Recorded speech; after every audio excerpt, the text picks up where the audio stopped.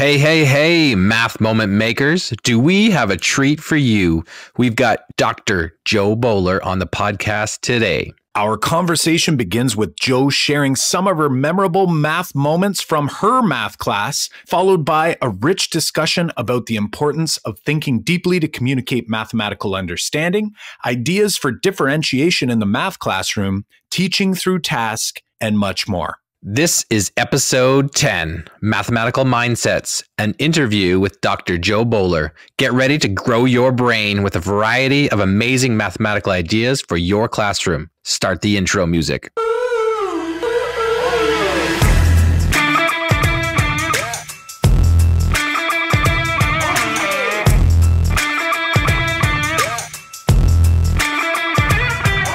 Welcome to the Making Math Moments That Matter podcast. I'm Kyle Pierce. And I'm John Orr. We are two math teachers who, together, with you, the community of educators worldwide, want to build and deliver math lessons that spark engagement, fuel learning, and ignite teacher action.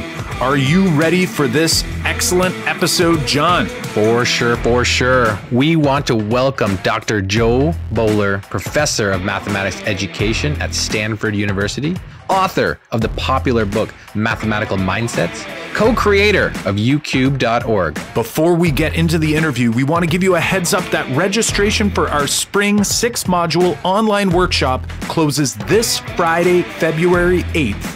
2019 and will not reopen until the fall. For details and to register before it's too late, head to makemathmoments.com/online workshop. Again, that's makemathmoments.com/online workshop. Without further ado, here's our chat with Joe. Good evening, Dr. Boaler. How are you doing today? I'm doing well, thank you, but you have to call me Joe. Oh, excellent, excellent. It's so awesome to have you on the show with us today. We are really excited and we can't wait to dive into some math. So we're wondering, who is Dr. Joe Boaler? For those who don't know, I'm not sure how it's possible, but for those who don't know, tell us a little bit about yourself. Who is Dr. Joe Boaler? That's a deep question. Okay. I am a professor at Stanford, professor of maths education. I'm co-founder of uCubed. So a few years ago, my buddy Kathy and I decided to make uCubed. And it's now a center at Stanford and also a website that I think we passed 31 million views just recently. So it's lots of people like it and keep coming back to get more of the free, nice things that are on the website. That's beautiful. We will definitely have some more questions for you. uCubed, I'm sure those who are listening, whether they realize it or not, have likely been to ucube.org because I find so many fantastic resources on that website. And it's such a great tool I share with so many of our teachers. So thank you so much for that work. It's wonderful. Happy to hear that. One question we ask all of our guests is, what is your memorable or most memorable math moment from your math class experience? So this could be, stretching way back or not too far way back, but yes, I'm trying not to be insulted, but carry on. Stretching back to your history as a student in math class, what stands out to you, something that kind of sticks with you even today? I have a couple of memories that really stick out for me as a student in maths class, and both of them were when I was probably 16 to 18. And one was a bad memory and one was a great memory. And the bad memory was I was in my class. The teacher was the head of maths in the school. And I remember very clearly him saying, "Does anybody have any questions?" And I put my hand up and I said, "Yes, I have a question." And I told him my question. And he said, "You don't understand that?" And I thought, okay, no more questions for this teacher. And I remember very strongly that feeling. I can still remember where I was sitting. It obviously was pretty traumatizing for me. But I also have a great memory, which is really maths had always been just follow these methods, repeat the methods that I do and get answers until I was doing A-level, which is this kind of advanced older level maths in England. I had a really different teacher. Her name was Mrs. Marshall. she used to run into the room at the start of lessons, shut the door and say, "Oh my God, I just escaped seeing the head teacher," because she used to wear dangly earrings, which wasn't allowed amongst the teachers. And she was funny. She used to chat with us and she got us to talk about maths. We would actually turn and talk to each other. We were learning calculus and we'd sit there and have chats about what it meant and which methods we were using and why. So that just changed everything for me. From that point on, I saw maths differently. So yeah, that was a pretty big moment for me. That went on for 2 years. She was my teacher for 2 years, which was great. That's really interesting. I'm sure many listening can relate to, hopefully with the latter, but I would guess that some have experiences similar to that first. We all tend to have that memory that's sort of etched in our brain. You know, you can go back there in your mind and picture the whole scenario. And something that I thought was interesting to compare and contrast that negative experience and that positive experience was really just this idea of that non-threatening classroom environment. And, you know, even just the mathematical discourse, it sounds like it was rich in that second experience and probably quite lacking in that first. Exactly, yes. And when we sat and chatted about maths, I mean, whenever anybody talks and kids get to talk to each other about it, you just go deeper. It becomes more interesting. You realize there are all these different perspectives. It's not the black and white subject it's portrayed as. So yeah, everything changed for me from that point. I definitely relate. At the time of this recording, our semester has just ended today. And even today, at the end of my semesters, I ask my students to write down some big takeaways from the year. And, you know, I'll ask one big takeaway as, what's a big math takeaway? Like, what math lessons are sticking with you to go on? And another big takeaway I say is like, what's a non-math takeaway from this year? I hope I've instilled some lessons here that are not necessarily math related. And even today, just reading them, you know, it really stuck out to me that almost half of them had commented on the value that I, in my class, was providing them about having them work together and talk about math and, you know, at the boards, problem solving. And they had that comment of, never really before had they learned that there was so much value to learn from each other while problem solving. I really appreciated their comments, but, you know, it helps verify some of the thinking and work that, you know, is going into these lessons.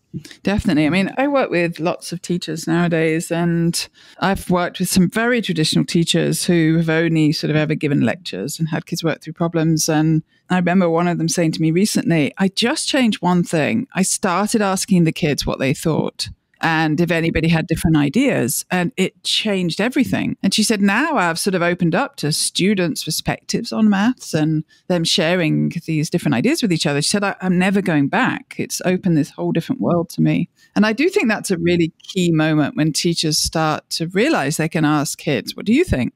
And talk to each other about this and share your different ideas. It's not a big change, but it changes everything for kids. Oh, absolutely. And this was something I know I was not comfortable with for a good chunk of my career. And part of me coming from the secondary side, I don't know if it may have been the fear of maybe losing control of the students or something along those lines. But it's just going back to the relationship piece and that conversation when you're having students talking and really empowering every student to be a part of the math lesson and not having them fearful of asking a question. You know, I mentioned in a previous episode that I used to want to plan my lessons as if it was done so well that no students asked any questions. And now it's quite the opposite. It's like, what can I do to get kids to ask more questions so we can dig deeper here? It's almost like trickery in a way. Well, and I always think that we could probably all agree that mathematics really is all about reasoning. You know, scientists prove things by finding more cases, but mathematicians prove things by reasoning, by making clear statements and making links between different statements. And so it's very hard to reason mathematically if you're not talking. And when we give kids these silent maths experiences, they're missing out on that super important part. I remember actually on that, I also do a lot of work with parents. And one of the pushbacks I get from parents, particularly parents of high achieving kids, is, why should my student write about their thinking? Why should they communicate their thinking when they can just get the answer? And, you know, that's a big waste of time for them. They can just speed through getting answers. I had a conversation with Conrad Wolfram, who is head of Wolfram Alpha, a great maths website. And he said to me, people who can't communicate their mathematical thinking are of no use to me as employees. because, it's dangerous to me if people can just get answers. You don't know if there's it could be incorrect. People can't kind of like branch off from their thinking and go off in another pathway. So I thought that was really interesting also, like what use are you really if you can't communicate mathematically when you're out in the workplace? I think that's a really interesting segue into a question I had intended to ask a little bit later, but I think it really fits nicely here. And it comes down to, this idea. It sounds like getting students to communicate and represent their thinking. And really, it kind of brings me to this idea of trying to differentiate for students. And something in your mathematical mindsets book that I really appreciated were some of the strategies for differentiating a math class that weren't necessarily what I had envisioned earlier in my career, or what I was taught differentiation was. And I'm sure some people listening could probably relate. Like they're thinking, if I have a group of students, we all know that even if you're in a system where they're still doing streaming or tracking or any of those types of organizational structures, which, I'm sure we can get into later. But the thought was that you would differentiate for your students by essentially giving everybody something completely different. And in your mindset book, I felt like your strategies were much more accessible for teachers to be able to use, but much different than what maybe we were taught in our pre-service or what we were hearing from administrators or even other consultants. So do you mind elaborating on that a little bit? Like, how do we differentiate for students and relate it to these tools? Well, there's different ways of differentiating. One, as you say, is having different work available. If you're going to go down that route, what I always say is please let the kids choose which they do. Don't say, oh, here, you do this. But there's a whole different way of differentiating, which I prefer, which is to give much more open tasks. So my favorite tasks are those that I say are low floor and high ceiling. Everybody can access them, but they go to high levels. They're really a great friend for teachers because, as you say, whatever class you're teaching, kids are probably all over the place in what they know. And when we give these narrow little tasks out, some kids can do them, some kids can't. Different status issues come up. But if you give these low floor, high ceiling tasks that we have many of on our website, everybody can access them, but different kids take them to different places. And so my favorite sort of differentiating tools when I'm teaching with these open-ended tasks is if somebody finishes, one question I often ask is, can you now think about this problem in a different way? Can you go back in and think about it, solve it differently? Another one I like to ask is, okay, you finish this problem. Can you now write a problem that's as challenging or maybe even more challenging than this? The kids love to do this. They love to write their own problems. So those are a couple of my favorite sort of differentiation strategies. I may have talked about others in the book, though, did I? You know what? Another one that I really loved as well, it's actually inspired me to kind of go on a little bit of my own journey. And is even just this idea of making it visual, like bringing that floor down by making it more visual. And the first time I had an opportunity to hear you speak live, you did the patterning problem, the quadratic patterning problem, where I'm going to lose what the name of it is, but you had all kinds of different tricks for how you could visualize, not tricks, names for how you could visualize it.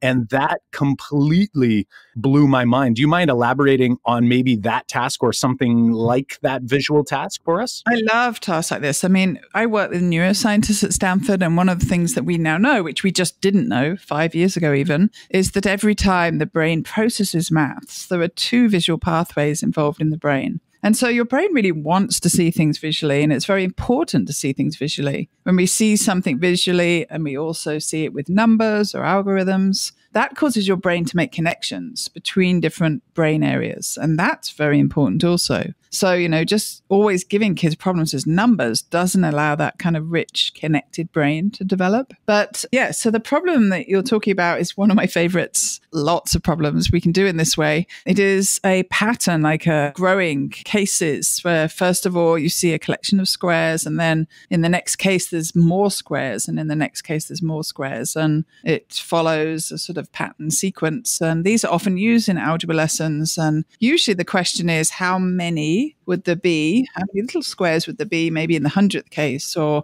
in the nth case? It's used as a way of developing algebraic thinking. But I like to ask the question, where do you see the extra squares? Just show me where you see them.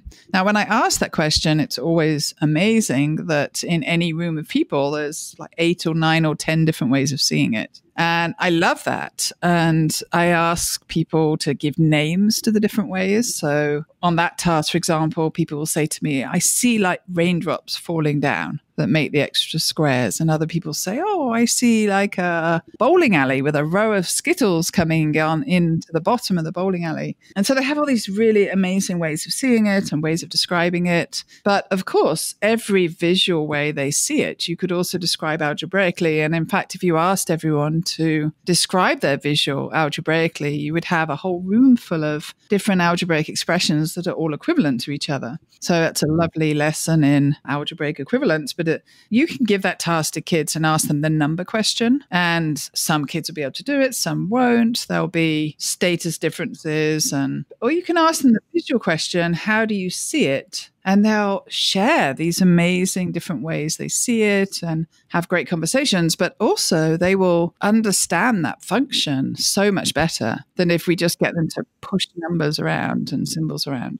Well, it's so funny because that task and many others now that I'm, like you said, it's your favorite, it's one of my favorite as well. But now looking at any pattern, it's like you're forced to see it. And it's so beautiful because I work with high school teachers and John works with high school teachers as well. And anytime we take a visual pattern, no matter what it is, it could be quadratic, it could be linear. When we start talking about how it's growing or how it's shrinking or, these very open questions where people are able to speak and share and almost share it because it is unique. It's like they're empowered to do so instead of everybody kind of converging on the same answer or the same value. And for me, that's like a big aha moment. I remember sitting there watching that pattern and I saw it like the Stairway to Heaven pattern, which happened to relate to me because I really liked that song when I was growing up. But yeah, what a fantastic problem for sure. And I have, as you say, also different visual problems that are similar to that one. And there's another one I keep using at the moment, and I use it with teachers in workshops, and regularly teachers cry when they're working on it, which is interesting. And I've come to realize that these different teachers who've cried have cried because they've been able to see the pattern growth and come up with a quadratic expression through the visual. So they can understand how the shape's growing and then they can name that algebraically. And one woman came up to me, she had tears running down her face and she'd formed this quadratic expression. And when I talked to her, she said, she'd sat through hundreds of hours of algebra lessons, never thinking she could solve a quadratic equation, let alone sort of come up with her own expression. And so it was like this liberating moment for her. And I keep having this happen. I should worry about the number of people I make cry. But it's kind of like tears of joy. Yeah, joy and release. Like, these people, even teachers, have spent their whole life walking around with the idea that they can't do higher level maths. And, when you let go of that idea, it is kind of freeing, emotional. I was at a PD session with my district last year, and our consultant was using some of these resources and sharing a quadratic function pattern. And he posed the question to the group of high school teachers, and he said, does anybody see how they could use this in the grade 10 applied course? And in Ontario, the grade 10 applied course is not the high functioning academic kind of math course. It's more kind of geared towards students going to workplace or college, but still studying quadratic expressions and patterning. And, no one was putting their hand up. And a couple teachers eventually said, well, yeah, we could see that in the academic course. So the course that's the higher level course, but not with the applied kids. They wouldn't catch on to that expression that fast. And I had to stop everybody because I said that this is exactly where that is great for in my students. When I've introduced quadratic functions through the patterning, they've grasped it so much deeper. And I've radically changed how I start all the function types in my class. It always starts with pattern. In each of those, my grade 9 course and my grade 10 course, I'll do a patterning problem just to warm up the class a couple times a week. And by the time it's like, oh, we're ready for the quadratics unit, we've already captured everything we need to know about quadratic patterns and linear patterns. It's been mind-blowing for me, for sure. I would also say that all of those students in that course are capable of learning high-level maths if they wanted to, whatever's happened in their life where they've been tracked into a lower system. But it's unfortunate we get these ideas about kids. Oh, they won't be able to do this, because of course they can. And I had almost the exact kind of opposite situation happen in that same room, that there was higher level teachers who were teaching the academic courses, and they're saying, that we shouldn't be you don't want to use the algebra tiles or the visual models with, we have to have this abstract focus. We can't, that's for the kids that are operating at a lower mathematical thinking. And I know you have some thoughts on this. Could you elaborate a little bit on that? Well, we really try and push back on that message. It's another one of the damaging myths that's out there in education, that visuals, manipulatives are for lower level kids or younger kids. I use visuals with my undergrads at Stanford all the time, but more importantly, many very important mathematicians are visual mathematicians. And some of the most important thinking now in computer science, in all sorts of fields, is visual. People are realizing that visual thinking is actually very powerful. So there's no hierarchy of it's better to work with visual and then go to abstract maths. You could go from abstract maths to a higher place with visual maths. And that's another one of those myths that we work hard to try and bash and get rid of. Yeah, and it's really damaging, as you mentioned. And earlier, you referenced some of the parents of students who can come up with the answer. They're likely the students who know all their math facts, and they've typically been getting high marks. And I'm using little bunny ears here because what are we assessing? Like, what do these students know? Do they just know answers, or do they actually understand the mathematics? And that brings me to this idea of, when I have this discussion with teachers or with parents, it's about this idea of tools for thinking and representing thinking. So if I am dealing with a parent with a student who can come up with the answer very quickly, the key for them, in my mind, is to be able to represent it concretely and visually. And if they cannot, then they actually don't have a high level of proficiency. And I would say the same could be true for our students who are working in the concrete stage and they're struggling to show it in other ways as well. So really, for all of our students, we want them all to be able to represent it in different ways and really have multiple options and opportunities to try to convince us, or maybe offer us a different perspective in seeing the thinking. I think that idea aligns for sure. One person I work closely with, Kathy Williams, who founded UCubed with me, she was a district coordinator in charge of maths for the district in San Diego. And she would get parents bring their kids to her, say, my child, should be doing calculus in third grade and all the things the parents want. And she would do this assessment with the kids. And sure, they could divide 1 divided by 2/3 and come up with an answer. But then she would ask, like, okay, can you give me a visual proof for why that works? Or even tell me why it works? And nothing. Of course, we can train kids to flip and multiply and do these procedures. But if they don't understand why things work or how to think about it visually, that is a big red flag for me. Absolutely. That actually, this new world I was exposed to as a student, I was that kid. Like, I was the kid that a teacher would say, yes, you're a good math student. I was good at math. And I was put into that group simply because I had a good memory. Like, I just lucked out. I could memorize and I didn't need the connections to come up with an answer. But I'll tell you, I had no idea what it was that I was doing or why I was doing it. And eventually the wheels fall off for all of us if we don't have those connections. So for me, it's been kind of a journey I've been on. I've created a website called mathisvisual.com. And whenever I get a free moment, I'm trying to put up visuals and trying to really almost for my own thinking, so I can visualize some of the ideas that I never really grasped when I was a student. Why multiplying two negatives is a positive, and how could I show that? How could I articulate that? And it really makes learning these ideas such a more rich experience and more worthwhile experience. And I love that you've gone on that journey. I think that all of us have been on that journey at some point. I mean, I also grew up just quickly memorizing and spewing out answers. But I realized at some point in my life, I can't remember when exactly, that there's another mathematics really that's visual and deep and creative. And I meet teachers who are just at the beginning of that journey, or maybe they've never thought visually about anything before. And it's scary for them. And some of them are quite worried about it. And I always say to them, you're really lucky. You're at the beginning of this really wonderful journey where you can start seeing things differently and seeing maths differently. And it is, as you say, you never go back after you've made this transition and you start to see maths differently. Oh, yeah. So Yeah, it was exciting, definitely a transition for me and something that didn't happen like Kyle until I became a teacher. I'm wondering is like what got you on that visual journey? Is there anyone that you looked up to as you began your journey to fight the equity in math or the visual in math education? Like, if so, who might that be and why is that the person you looked up to? When I was learning to be a teacher, it was in the 90s and late 80s and 90s. And it was the start of, what's known now as the reform movement. So it was right at the beginning of my teaching credential at London University when I was introduced to maths that was visual and we could talk about it and discuss it. So my very first teaching job in London, I went in sort of having learned these ideas in my year of my teaching credential, but nobody else in the department was using them. And kids were in sets, as we call them in England, like tracks.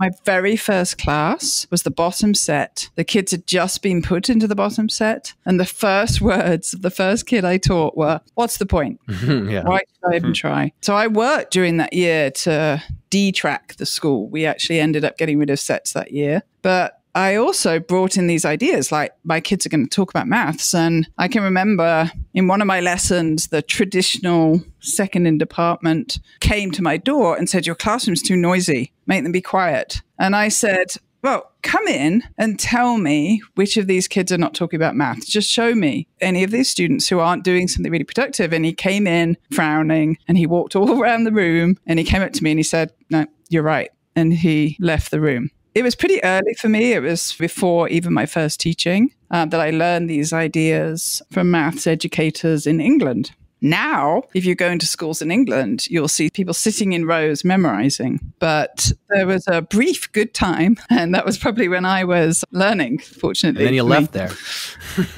Interesting. Yes. And then I went back, and then I left again.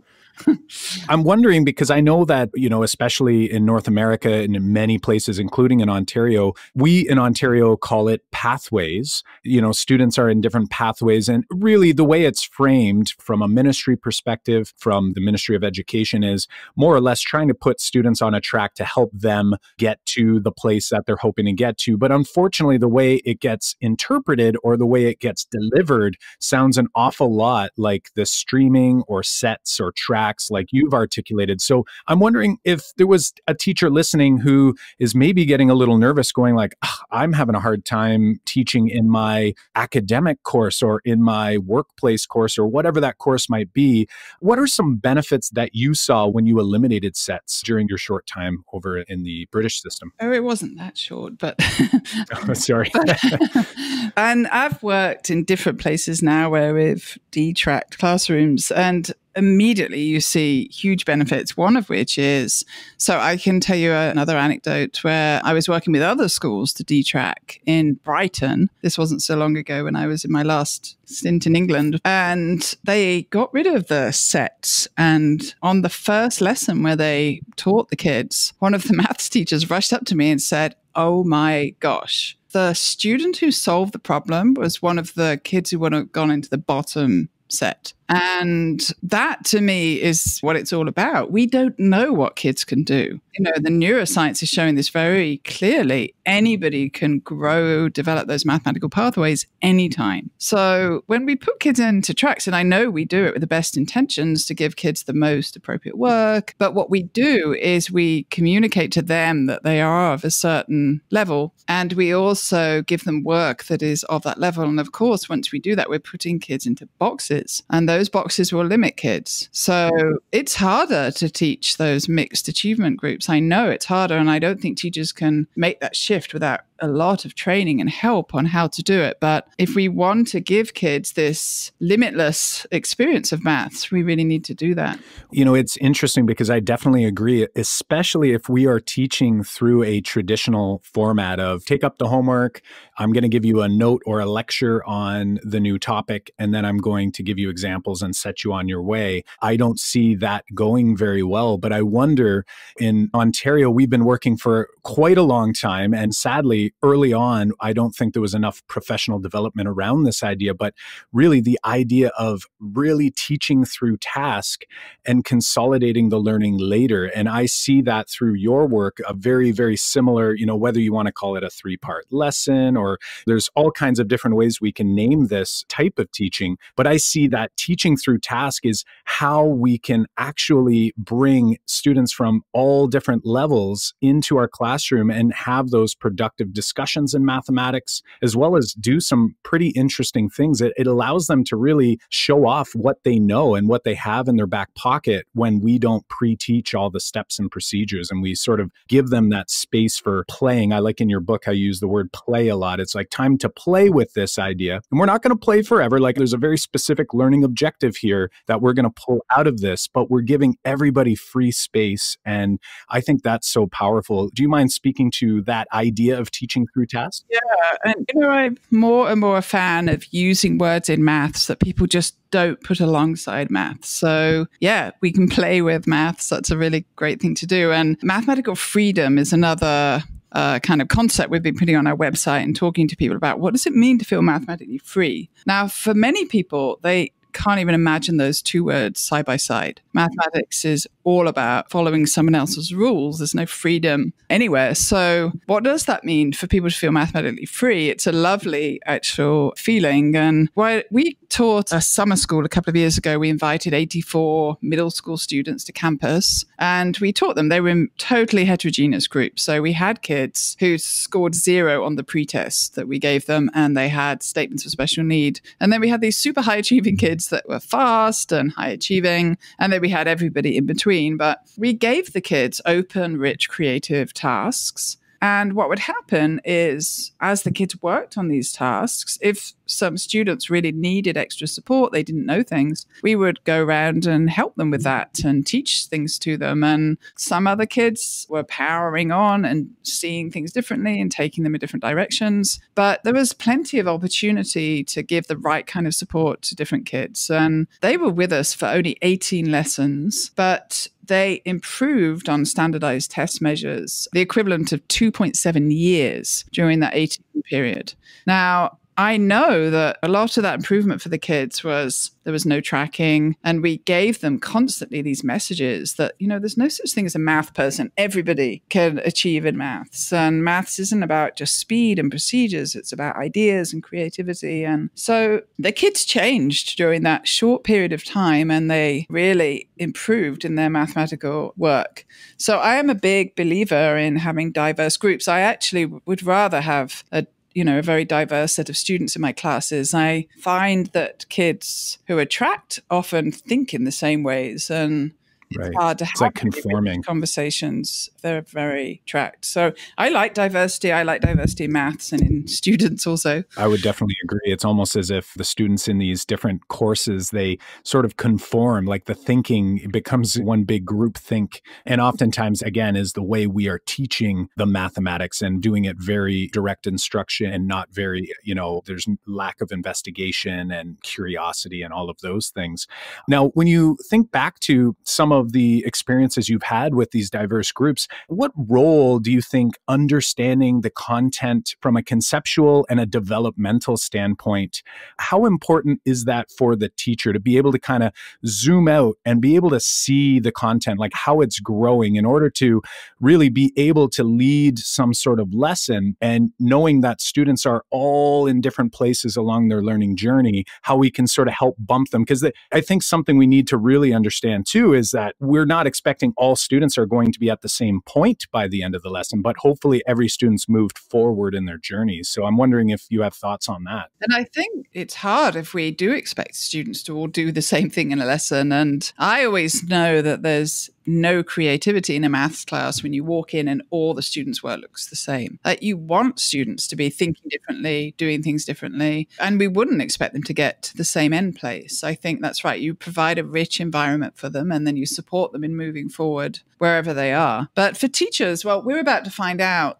sort of how hard that is for teachers across the country because we are embarking on a new project this summer where the camp that we did over the summer, we now have about 20 different groups around the country who are going to do the same thing this summer. And we have kids in Alaska, kids in Hawaii, and all the states in between. And we have kids in other countries. We have some kids in Glasgow doing it too. But in all those cases, we're going to help those teachers try and do the same thing that we did and be there to support them and see what happens and find out from the teachers and from the kids what they were able to do.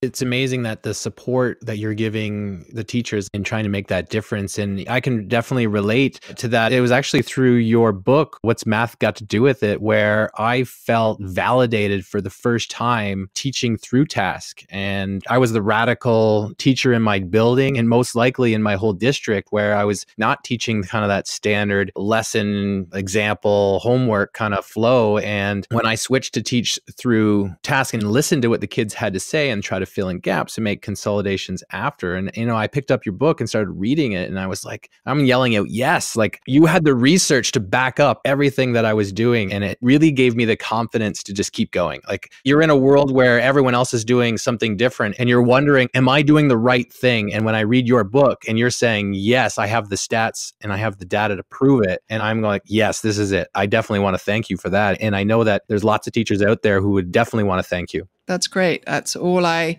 hope for, is to be able to support teachers and help them. That's what I really hope for. But I know, you're in Ontario, there's quite a bit of pushback up in your region from people who think this isn't the right way to go. And some of them have quite aggressive stances towards people like us. I wasn't sure if we would go down this path, but since you've mentioned it, I thought that we probably should. And I'm sure you've heard we have a new premier elected to the Ontario government. So there's lots of, and unfortunately, a lot of misinformation that is out there. And that's pretty typical, right? It seems like you're either yes or no, right or wrong. There's no sort of balance in between. So I'm wondering, when someone listens to this conversation, if let's say they happen to be in maybe one of these groups that's still not seeing it here, do you mind sharing a little bit of your perspective around the idea of number fluency? I know that it's important, you believe it's important, but you have some pretty important messages about how we want to help students get there. I'm wondering if you can share some of your thoughts on that. That is always a contentious one, the memorization of math facts and times table tests. And certainly I am misrepresented often actually in that subject area. But what I strongly believe is that number sense is what is really important for kids. And number sense means knowing numbers flexibly, conceptually. Yes, it can be useful to memorize math facts, but there's different ways of memorizing math facts. One is what I think of as blind memorization. You're given a whole list of them and said, memorize them. There's no meaning, there's no context, there's no understanding. The other way is to use them in different situations and to look at a multiplication table and find patterns and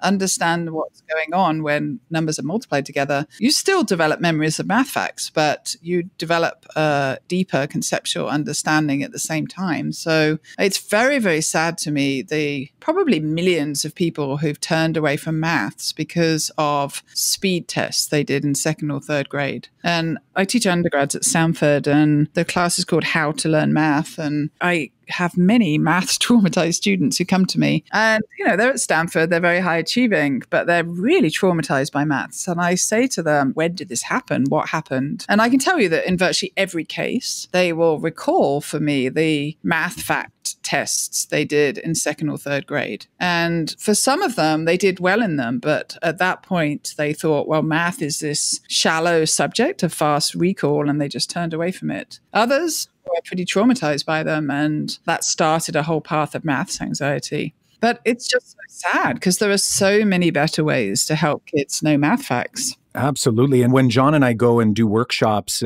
whether it's in our district or beyond, we often ask, we every time ask that question about our most memorable math moment for people, and we have them share, and then we share it out to the group. And for us, it's like a nice icebreaker, but how many times teachers will share that negative memory, and that negative memory is related to mad minutes or around the world or whatever it might be, where people felt that pressure. And as that student who traditionally was called the quote unquote decent or good at math, I knew my times tables. But even in those situations, I always remembered me feeling super anxious because I didn't want to be wrong. And it really put me in such an awkward spot. And only later I realized that while I knew my 12 times tables, if my mom or dad was doing flashcards and they just slipped in a 12 times 13, I wouldn't have known the answer. And like, how sad is that I didn't even understand that I could have added an additional group. So for us, that's so important. And, when you talk about blind memorization as well as being flexible with numbers, I often kind of use the words memorization versus automaticity,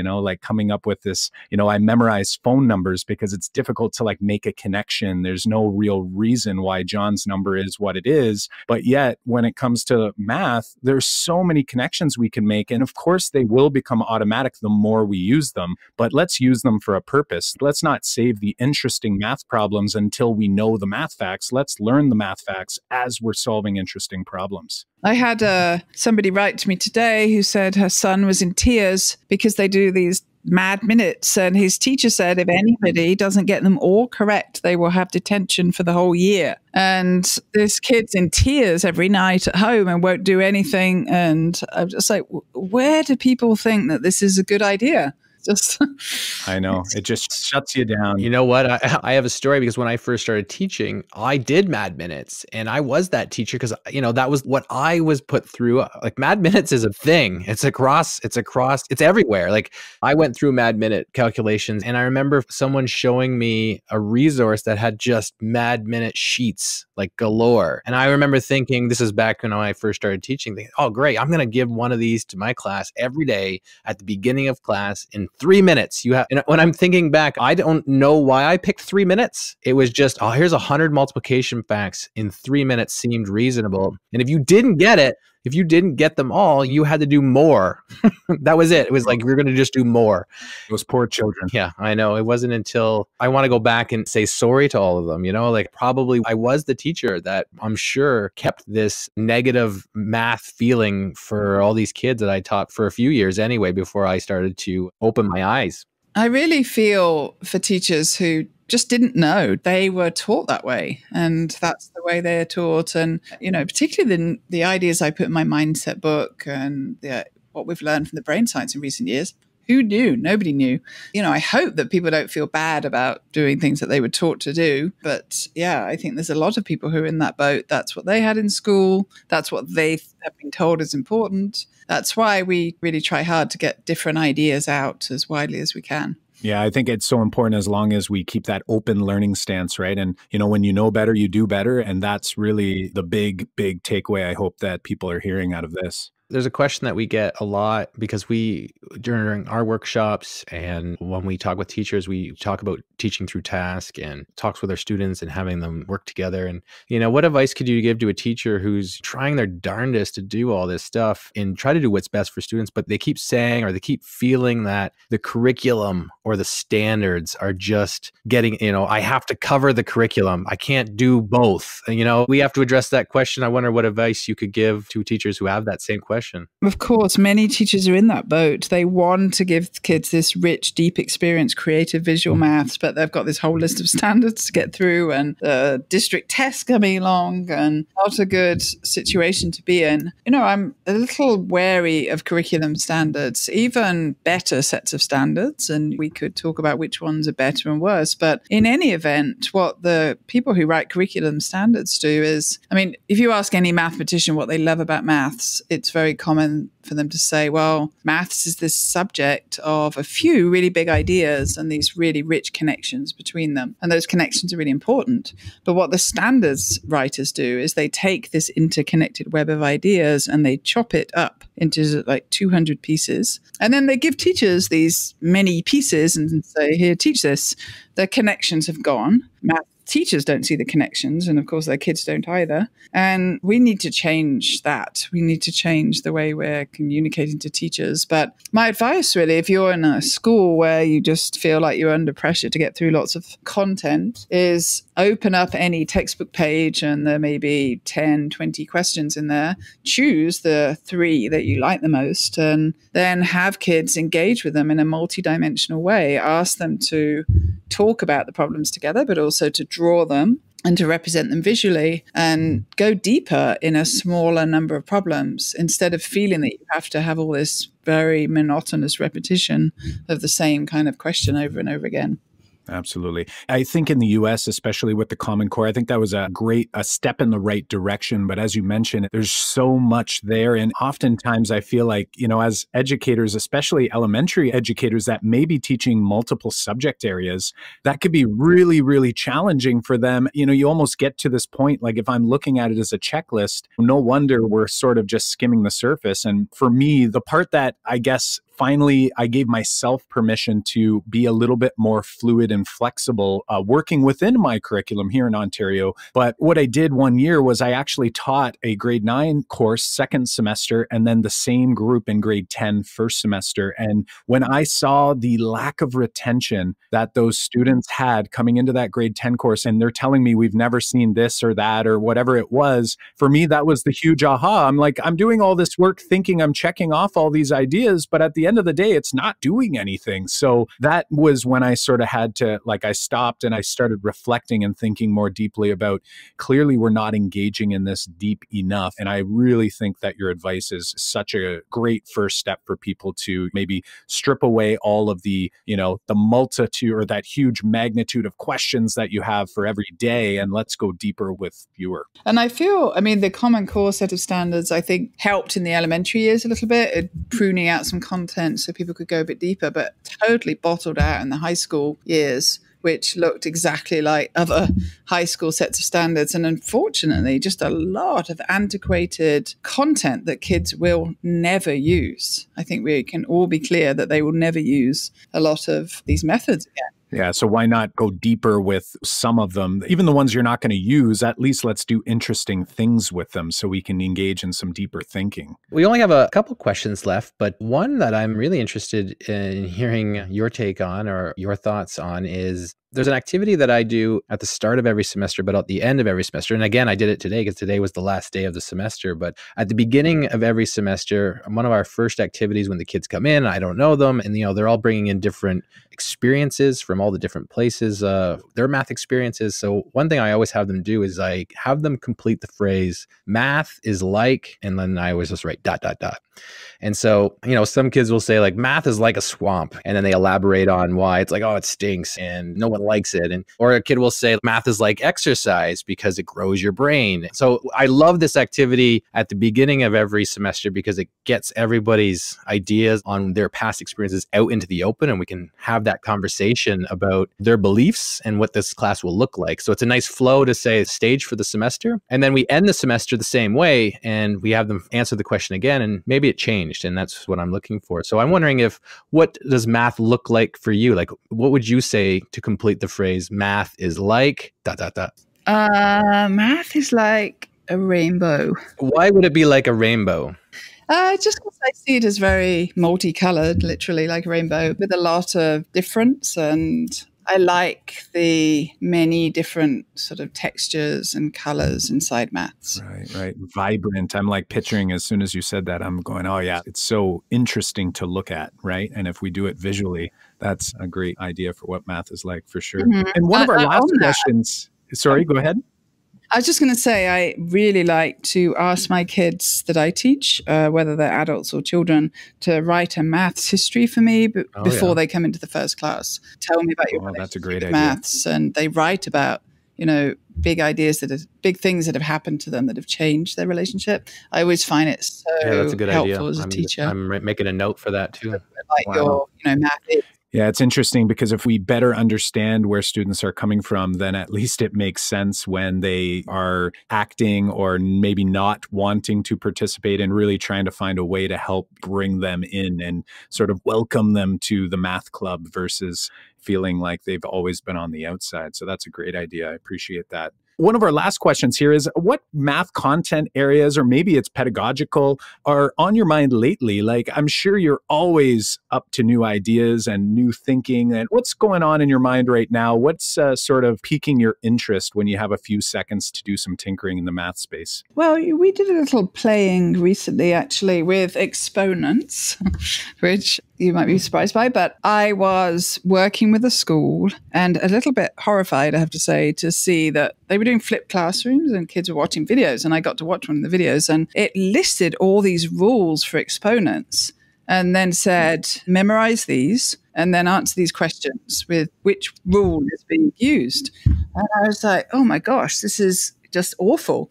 And it inspired me to make a little worksheet for the school. Like often we do these really rich, deep, creative tasks, which I love, but we made what was really a worksheet, but it just got the kids to work out why each of these rules were working and to sketch it out and show it. So not a huge deal at all, but it made me think, is that what's happening in classrooms? People are being asked to memorize the rules of exponents. So my next move in this arena is I'm going to put it on Twitter. This little task we made. It's not amazing. It's not deep, but it's just the chance for kids to think about why exponents are working. And I plan to just ask people whether this is helpful or not, or maybe they're doing something better than this, or maybe they're not. Maybe they're asking kids to memorize them and see what happens. So that's my latest little maths adventure. It's great to hear that you have so many amazing tasks that are so interesting and create so many amazing discussions, and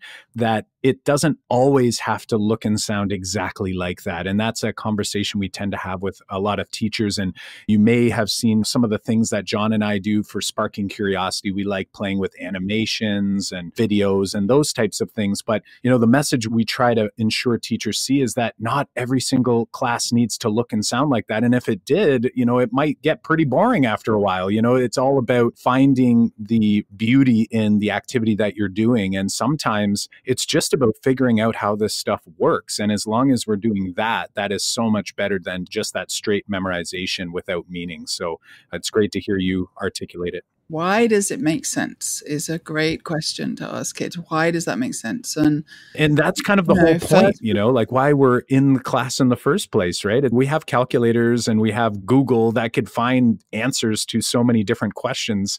We don't need to be able to just calculate. We want to be able to actually think things through and sort of debate and convince. And I love kids making conjectures, those types of things. Me too. And we need kids to be able to do more than their calculators can do, because we don't need them to do what their calculators can do. But reasoning, making conjectures, coming up with their own questions, those are really important for kids. Our last question for you would be, where would people learn more about Joe Boaler, and your work? Do you have a link that they could go to? Do you want to share that out? Yes, I think you could learn more about me and our approach if you go to youcubed.org, which is YOU and CUBED. And on there, you'll find lots of different ways of changing kids' maths relationships, videos, tasks to use in lessons, ideas in papers, all sorts of different things. And I have a book that's called Mathematical Mindsets that also has a lot of those big ideas in. So those are probably my two main things at the moment, although I'm also on Twitter, Instagram, all those different places. I have a new book coming out in the fall that I've just finished that's called Limitless. And the subtitle is Learn, Lead, and Live Without Barriers. And this new book really has come about because so many people who read Mathematical Mindset said to me, you have to get this out to other teachers, not just maths teachers, but you have to get it out to other teachers and parents and, anybody really. So this book is attempting to do that, to get the ideas about how to sort of live differently to anybody. Oh, that's excellent. Mathematical Mindsets has shifted my thinking. And I know so many other educators that I've come across, when I ask them favorite math books and so on, that title comes up so often. What's Math Got to Do with It, as John referenced earlier, had a huge impact on his teaching practice. For those listening, we also have a book list of about 60 titles currently, but it's actually growing every day because some more suggestions are coming my way and I can't believe I forgot them. But also on that list are the Mindset Mathematics books, which which are grade-specific books. So just for those listening, definitely check those out. Those links we will put in the show notes. And we can't wait to check out this new book coming out in the fall, it sounds like, sometime later in the year. Well, thank you so much for the time tonight, Joe. It's been a true pleasure to have you on the show. I know that you are very busy, and to take some time and carve it out for the math community, the math moment makers, it means a ton to us. And we can't wait to see you at our next conference, which will probably be NCTM, I'm thinking. I can't wait either. It probably will be NCTM. Tomorrow morning, I set off Anchorage, where I'm going to be talking to 1,100 maths teachers in Alaska. But yeah, we will probably get together again at NCTM. Yeah. Awesome. Well, thank you very much. Yes, we appreciate your time, and I hope you have a great night. Thank you. What a great math-infused discussion with Joe Boaler. Kyle, what was your big takeaway from this conversation? The biggest takeaway for me was how Joe articulated how she feels when she's mentoring a teacher who's yet to embark on the journey of approaching mathematics differently than how we were taught, seeing mathematics as exciting, vibrant, and a visual endeavor that all students and adults can engage in and enjoy. While many coaches, consultants, and administrators might see shifting the beliefs of an educator who teaches mathematics traditionally as a challenge, she welcomes this work and is excited to help one more teacher see mathematics differently than how they were taught. How about you, John? What resonated with you? You know, mine was on a similar path, but hearing how dedicated she is to helping teachers teach math better. You know, she's a researcher, she's an author, and she still gets into those classrooms to work with teachers to give them ideas, tasks, and structures. She's created a whole website dedicated to helping us do this better. You know, she writes books with the main goal of just changing the way math should be taught so that children can have memorable math moments that aren't terrible. Her sharing has made an impact on my teaching, and so many more too. I really appreciate her. Awesome stuff, John. Thanks for sharing your reflections. So how about you at home? What's your big takeaway from this episode? Share it with a friend, a colleague, or send us a message on social media at Make Math Moments on Twitter, Instagram, or Facebook. In order to ensure you don't miss out on our new episodes as they come out each week, be sure to subscribe on iTunes or your favorite podcast platform. Also, if you're liking what you're hearing, please share the podcast with a colleague and help us reach a wider audience by leaving us a review on iTunes and tweeting us at Make Math Moments on Twitter. Show notes and links to resources from this episode can be found at makemathmoments.com/episode 10. Again, that's makemathmoments.com/episode 10. We release a new episode every Monday morning. Keep an eye open for our next episode. Play is the Engine of Learning, an interview with Dan Finkel, where we'll dive into Dan's story about how he fell in love with mathematics and in particular, teaching with games in the math classroom. Well, until next time, I'm Kyle Pierce. And I'm John Orr. High fives for us. And high fives for you.